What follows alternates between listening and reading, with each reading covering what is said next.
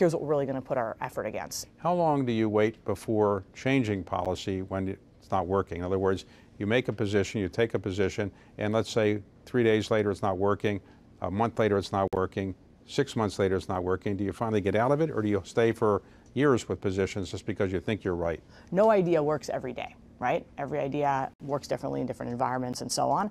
And when you've done that degree of stress testing, when you've taken the time to take it out of your head, it's not just you getting up in the morning saying, I think X, but you really have all the rigor of stress testing it, you form expectations. And that means that the day we start an idea, we've decided ahead of time, ahead of seeing how it performs, what are our expectations across a range of scenarios? What would failure and success look like? And then we know how to assess failure when we see it. Now,